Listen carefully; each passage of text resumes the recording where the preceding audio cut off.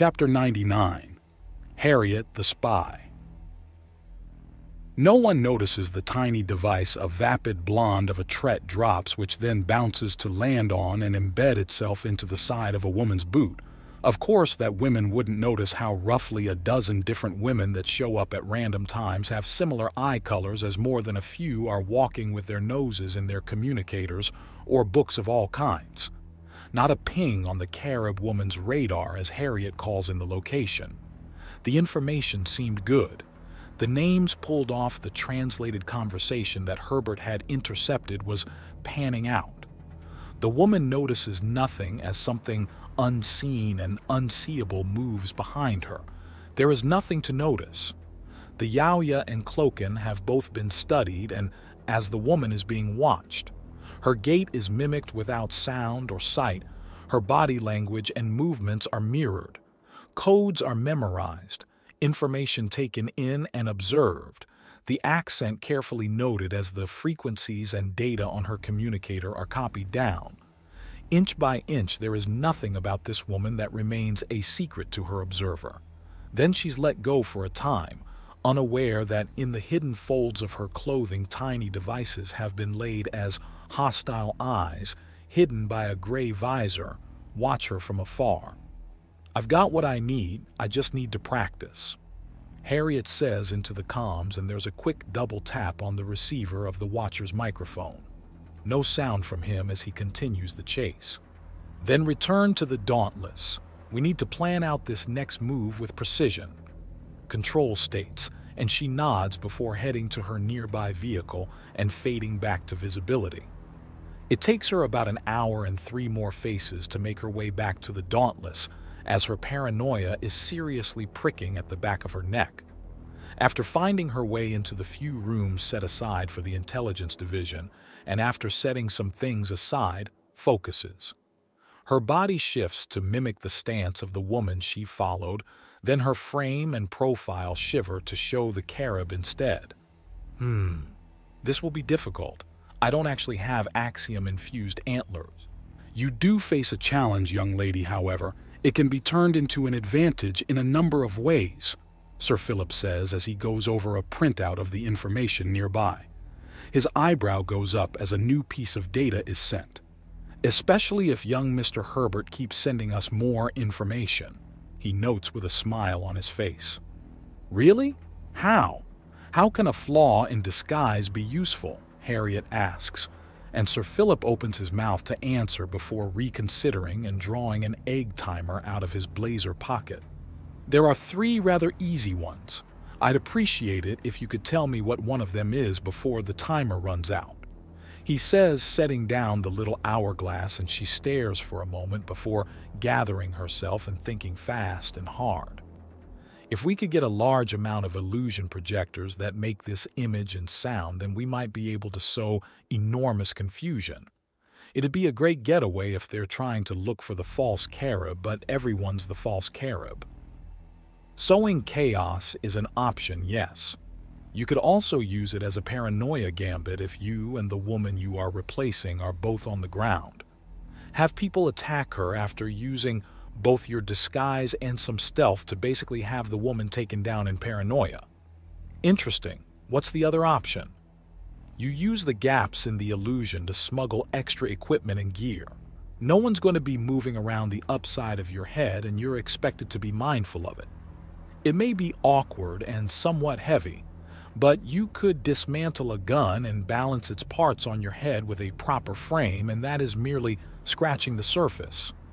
So we have chaos, paranoia, and smuggling for options. That's, I want to do all 3, Harriet says, and there's some brief applause from an outright proud-looking Sir Philip. "Excellent. You're truly getting into the mindset of a spy. Gentlemen, you heard the lady. Get started on an equipment rig to balance on the head, numerous illusion projectors, and get it done quickly. This mission is going ahead soon. I'll have to grab some of the nerd squad. They understand Axiom better than anyone else on the ship," one of the intelligence operators says, standing up from his terminal. "Excuse me," he says, leaving the room. Herbert is getting rather good at finding the codes.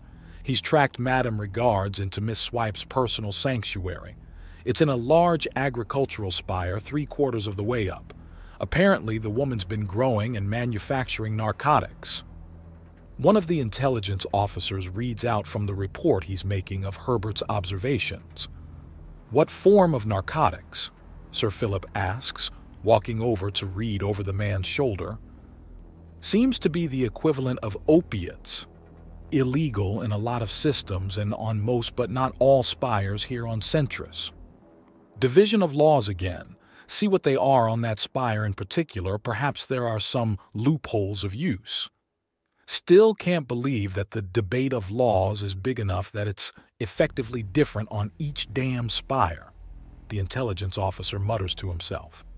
"Most of them follow a standard set, but there are enough deviations such as the portions of the embassy spires that can baffle a man," Sir Philip reminds him. "Regardless, that just gives us greater cause to pay attention and a great deal more wiggle room to toy with."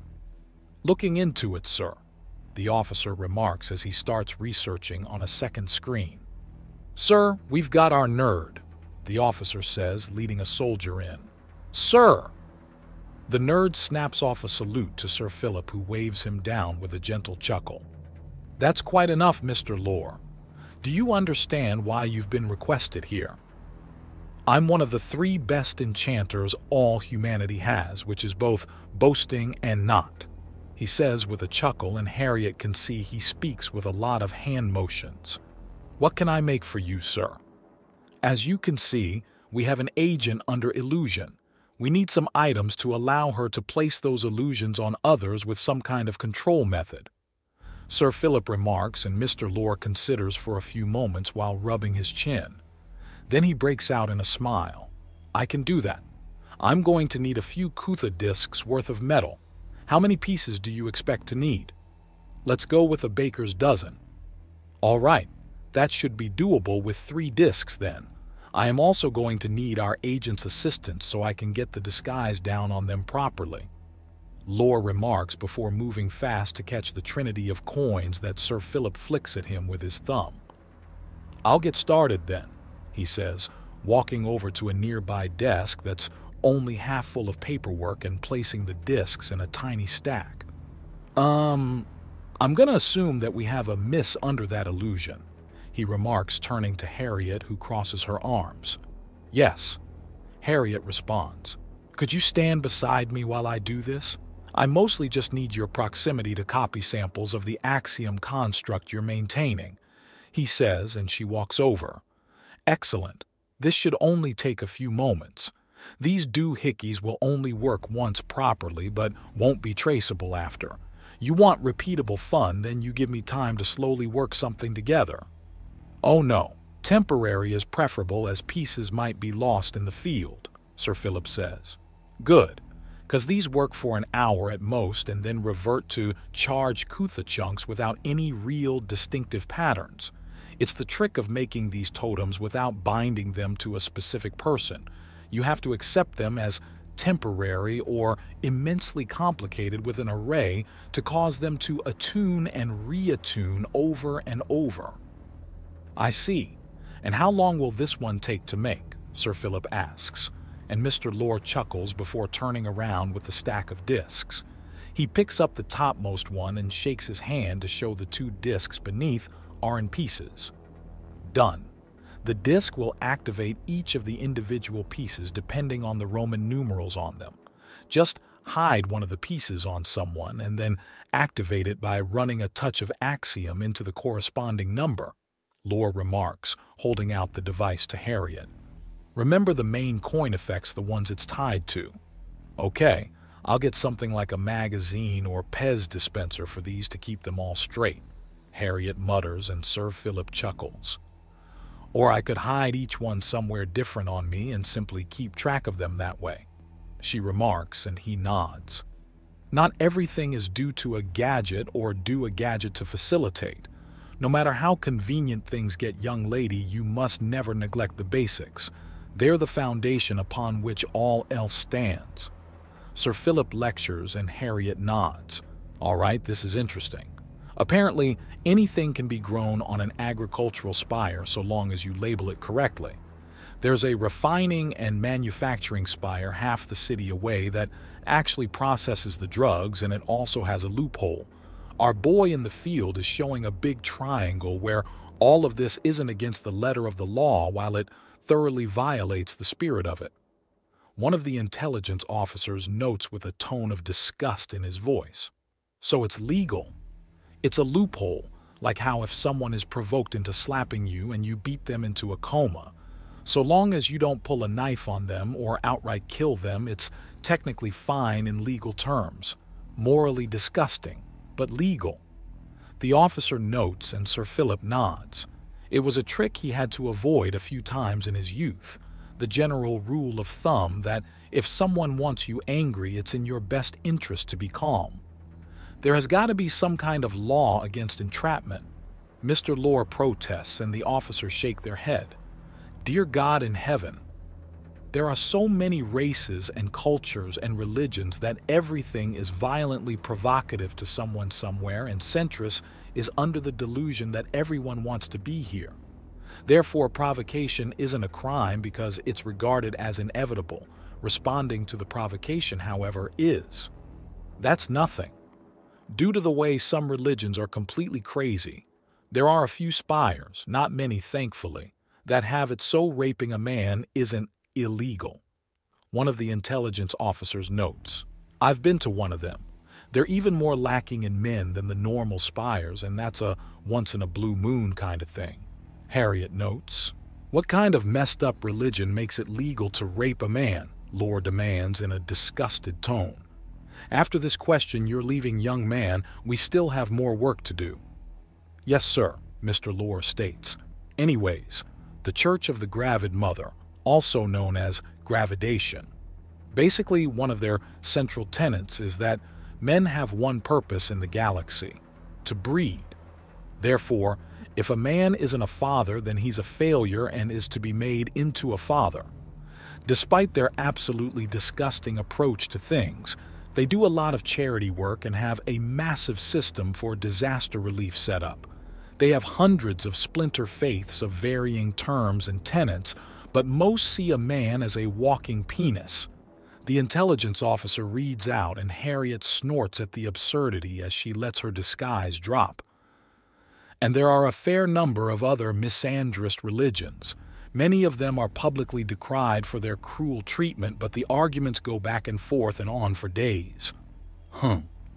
Oh yes, some more extreme castes have it so the men are swathed only in white robes that leaves only the upper half of the face exposed.